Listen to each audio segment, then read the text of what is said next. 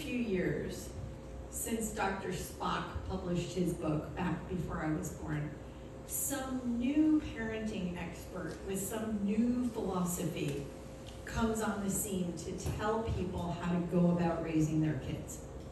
Right now, the big deal is all about this some gentle parenting thing, right? But in 1997, when our daughter Emily was born, there were two experts kind of duking it out for America's bedtime. There was Dr. Sears. He advocated something called attachment parenting.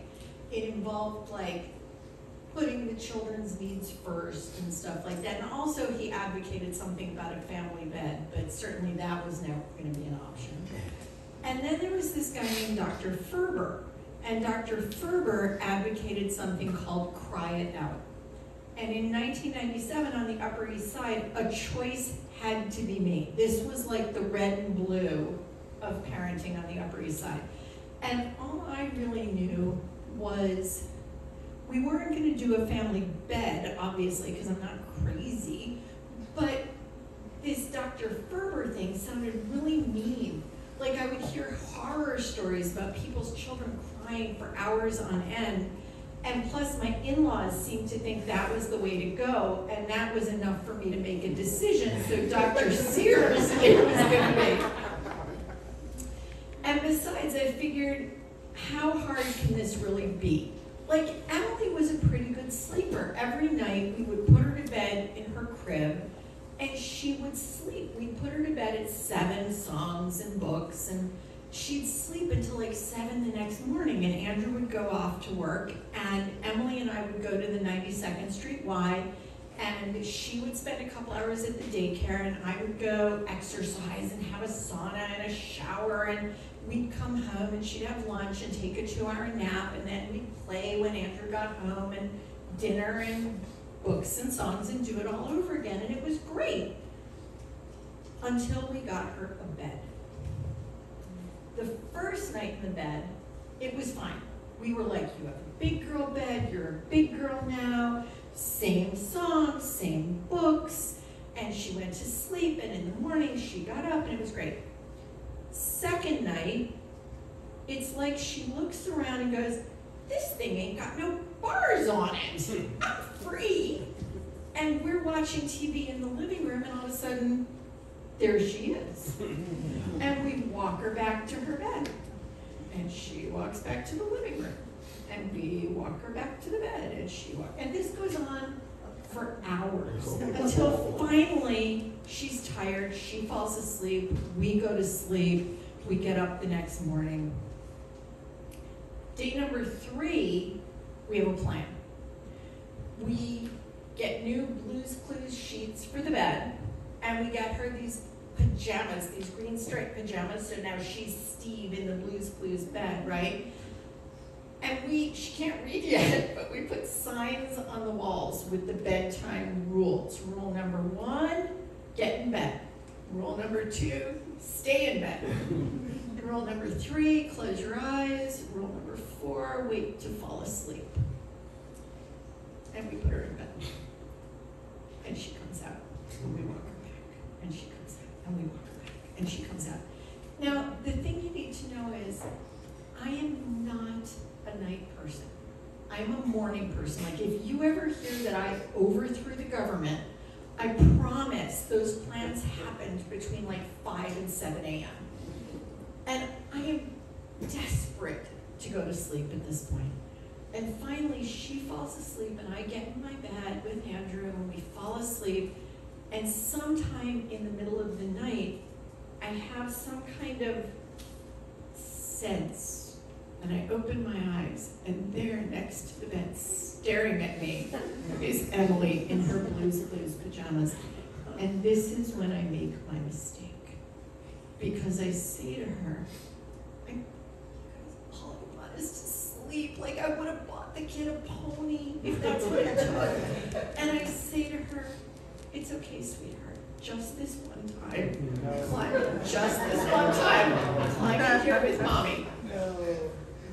And my little toddler gets in bed, and I wrap my arms around her with Andrew on one side and Emily on the other, and she goes to sleep. And I think it's just gonna be that once, I really think that. But no, that kid is just in and out of the bed all the time, all the time. I get pregnant again, we move to Connecticut, we have Jonah. Jonah is an awesome sleeper. We put him in the crib every night at like 7 o'clock and he sleeps 12 hours. Emily occasionally sleeps in her own bed. A lot of times she's in my bed. We have that gate now because we have stairs at the top of the stairs. And finally, it's time for Jonah to get a big boy bed. And this time on night 1, we get it right. And on night 1, we do the Blues Clues sheets and the pajamas and the songs and the books and the signs on the wall. And that first night, it works, and we think like we have totally dodged a bullet, right? This kid, this one is gonna sleep in its bed the first night. The second night, we put him in his bed, and he looks around and he goes, well, this thing ain't got no bars on it. And Emily, thank God, she's sleeping in her own bed, and Jonah gets out of bed, and now he's standing at the gate at the top of the stairs, and he's crying and he's screaming while we're down in the family room, and he wakes his sister, and we come upstairs, and Andrew goes into Jonah's room, and he goes to put Jonah to sleep in his bed. Emily, meanwhile, is like, I sleep in your bed. And she's down the hall with me in our bed, and I'm trying to fall asleep, and again, I'm like, holy shit, these two little tyrants. I once said to my friend Alan, I said, this whole interrupted sleep thing, it's like being tortured. He goes, they're not even allowed to do that to prisoners. This is just for parents. So we've got Jonah down here with Andrew. We've got Emily over here with me. Andrew falls asleep in Jonah's bed. Jonah's like, well, I'm not sleeping. And he comes down the hall to where Emily and I are in our bed. And having learned absolutely nothing, I say, okay, sweetheart, just this one time, climb in here with Mommy and Emmy. So now everybody's going to sleep. All the monkeys are in beds. Nobody's where they belong except me. I don't move. Everybody's someplace, but everybody's sleeping. And the thing is, it goes on like this for a long time. Like, it is an absolute circus of beds in my house for years, and not like in the good way, not in the sexy way. It's just an absolute, like, who knows who's gonna sleep where. Could be anything, any night.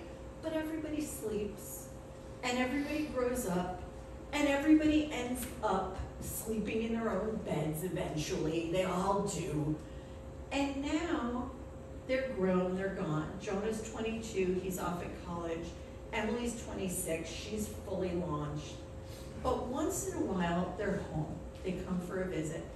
And somebody will look at me and say, can I go, in the middle of the day they do this, they'll say to me, can I go watch TV in your room?